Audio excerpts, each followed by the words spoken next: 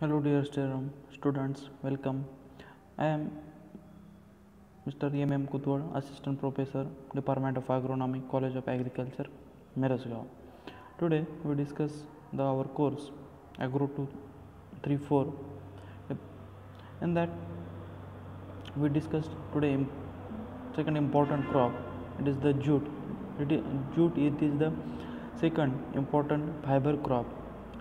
So it's botanically known as the capsularis and olitoris. These two species, Corocorus capsularis and Corocorus olitoris, these are the two different important cultivated species of jute. Then its family, its Tiliaceae family, and the origin place is Indo-Brahma. Then its economic important. Jute, it is the important fiber crop next to cotton. It is one of the major foreign exchange earner. The fiber is used extensively in manufacturing of gunny bags and other packaging materials for storage and transporting grains, pulses, spices, cement, sugar, cotton, fertilizer, etc. all over the world. These are the major utility of this jute crop. Then jute is also used in the making ropes, carpet, rugs, twins. So, and jute useful for the fuel and other making gunpowder and charcoal also. So these are the some important industrial use also these crops. Then it is for the raw material for the paper industries for making a paper. So this important utility of this jute crop. Then we discuss about the area and distribution of jute cultivation. In that, jute is extensively grown in India, Bangladesh, China, Pakistan, Myanmar, Nepal, Thailand, Brazil and Vietnam also. These are the major countries, some of the Asian countries and all over the world. Then the Brazil and Vietnam, also American countries also grow on the jute crop. In India, it is the extensively cultivated in eastern regions like West Bengal, Bihar, Orissa, Assam, Tripura, Meghalaya and Uttar Pradesh. These are the major jute growing states in our India. India is a larger producer and consumer of raw jute. So India is a India, West Bengal stand first in area and production. The productivity it is the higher in the West Bengal. 50% raw jute is production in the India. In all only the West Bengal it is the major state for the more than the 50% of the production of jute in our West Bengal. Then area under the jute cultivation where is near about 8 lakh hectare and production is about 94 lakh bales. One bales having near about 180 kg its weight. Cotton bale its weight is 170 kg and jute bale is 180 kg weight. So the larger number of maximum production we have to obtain from the jute production. Then we discuss important varieties, selective varieties of the jute crops. Capsularis type we called as a white jute and Corocorus olitoris the Tosa jute. These are the two cultivated species of jute crops, and that among that the different varieties, selected varieties are developed. In that capsularis white jute, in that Baldev, Padma, Jaydev, Sabal Sona and Sonale. These are the 5 selected varieties of jute crop. Then Quercus oletorius Tosa jute. This Tosa jute having different varieties, in that Baisakhi Tosa, Chaitali Tosa, Basudev, Naveen, Mahadev and JJ40. These are the some of the selected varieties of the Tosa jute. Then we discuss about the climatic and soil requirement of the jute crop. Jute thrives best under warm and humid climate with temperature range from 24 to 37 degrees Celsius. This is the warmer climate required for that warm and humid climate. It is the beneficial for its growth and development of the jute crops. Then jute is jute can be grown under the highest humid region, ranges from 55 to 90%. This jute crops, it is the maximum production, that generally humid region, the maximum rainfall area, highest rainfall intensity area, this is the maximum production. And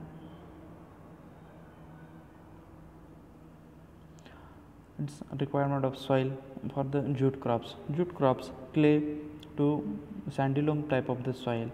It is the best for the jute cultivation. That pH range of this soil we call as the soil reaction. It is the normal pH range of the soil.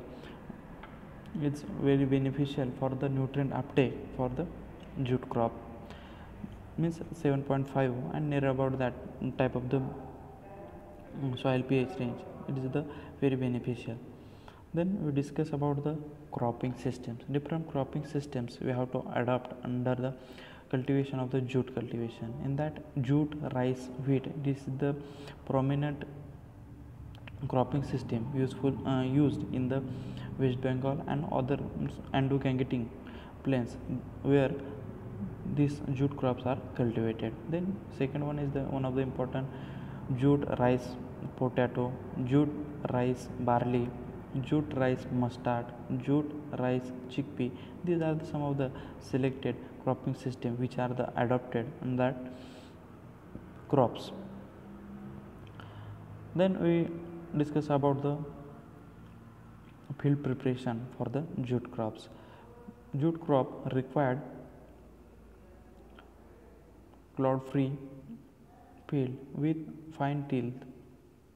To broad this field, this condition by the one deep ploughing followed by 5 to 6 crosswise harrowing is necessary. Fine seed bed should be required for the jute cultivation. Then at the time of the sowing, near about 21 to 45% of the soil moisture is required for better growth and development of the jute seedlings.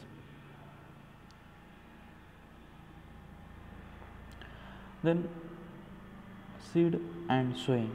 In that seed and sowing, we different aspects we have to discuss here. The seed treatment. First important part is the seed treatment.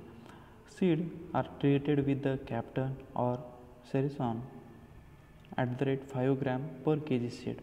So control the seed-borne and soil-borne diseases or some of the attack to control the different pests. Then sowing time. Capsularis type means white jute we cultivated in the April and March, and also the oletorious type of the jute cultivated or sowing the March and April. This is the summer period, the highest humidity they are present, and so this is the beneficial for that crop. Then third part is the seed rate. What is the requirement of the seed rate for the per hectare? The white jute, it is the 6 to 8 kg seed required for the 1 hectare cultivation. But in case Tosa jute, 4 to 5 kg only this per hectare requirement. So Tosa jute seeds are smaller in size, so due to that the its test weight low and quantity of seed rate it is the lower.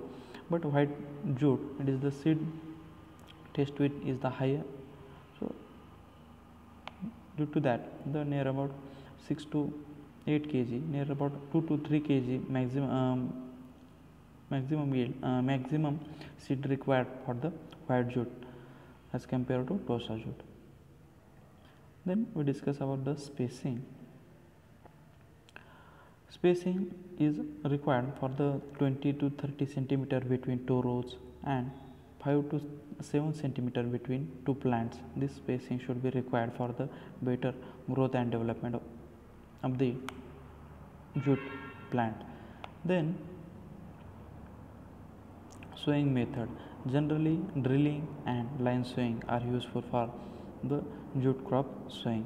Then sowing depth not more than 2 to 3 centimeter. This light shallow depth sowing should be essential for the better germination and its development. So shallow depth only 2 to 3 centimeter depth sowing, place the seeds in that shallow depth.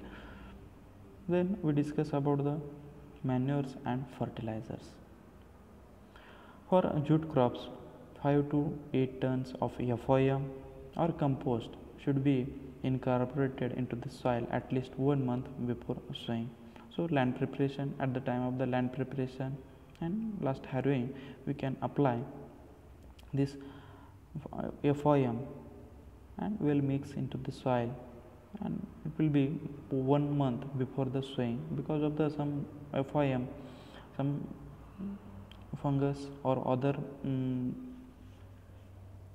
materials or some of the pest stages can be observed in that particularly FOM or compost, so they will be killed in that soil of the when these will be exposed into the field, and so that's why no harmful effect any of that compost and other material we can incorporate into the soil.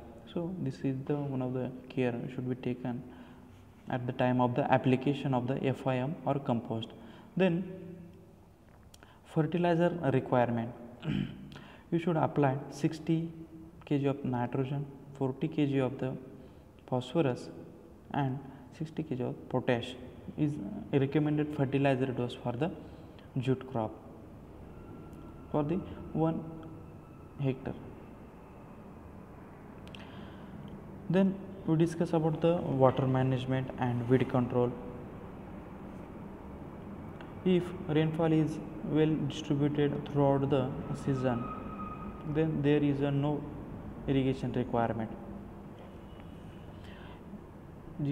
In that, generally these crops are cultivated in the rainy season and they well distributed rainfall we have to observe, but no any irrigation requirement. But in case some of the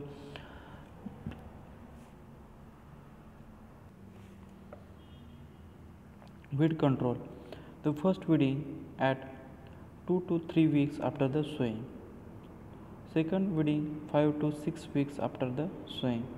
So weeding it is the necessary. First 6 weeks are very important for the weed crop competition period, critical period. So due to this weed infestation, the production or quality of the fibers or quality of the jute it is the lower down.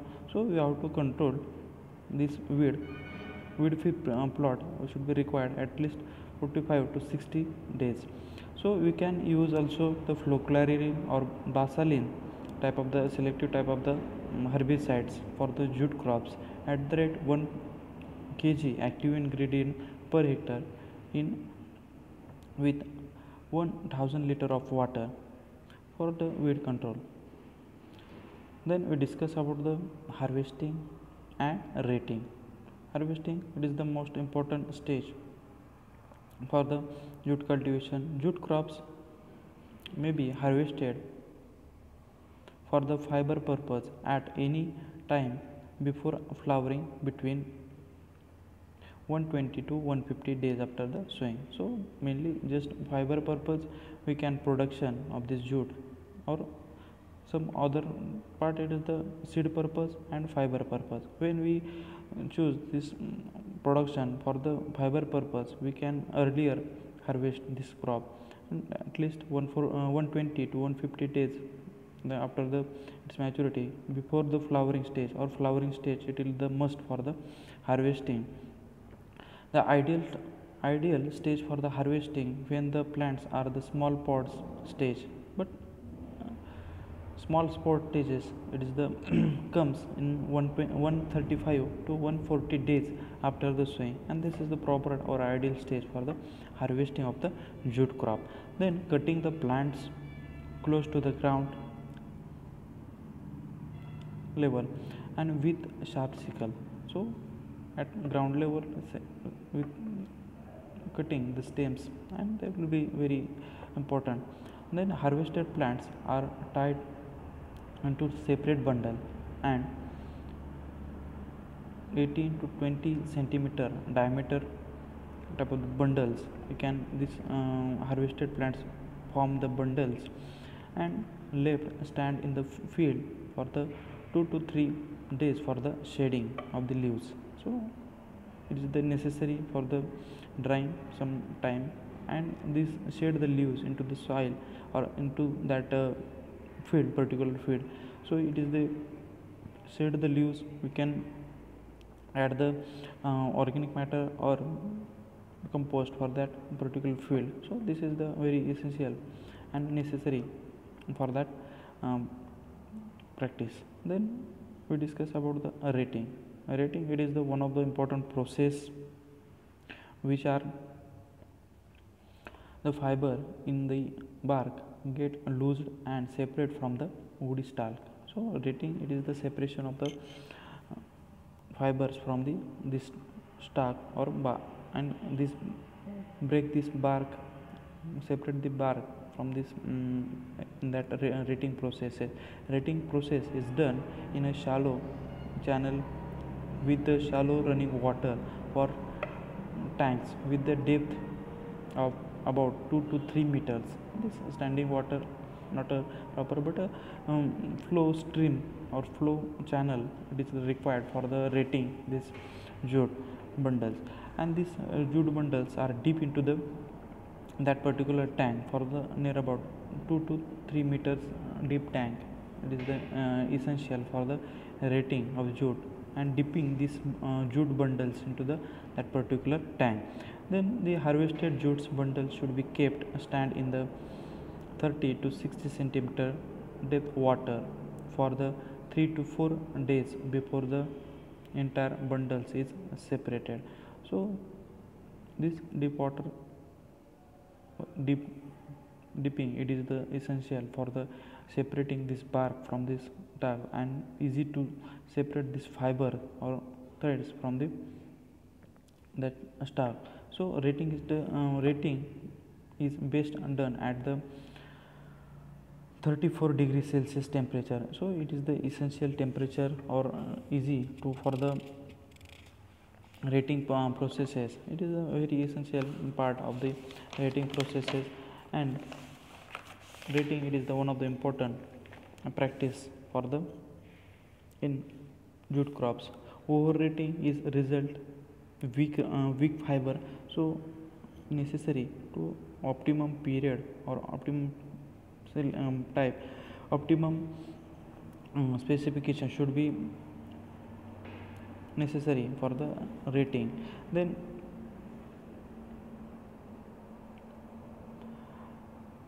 this floating the end of the rating processes, we can press this bark with the thumb and finger and rate the consider the completed this bark. It will be loose down and then easy to separate this fiber. Then we will consider this rating, it is the perfect, and this separate this fibers from this bark, and it will be dry in the sun drying. Then we will after the process. So these are all about the rating processes in the jute crops. So these are the all about the jute crops and its production technology and some of the process of the rating we today discuss here. Thank you.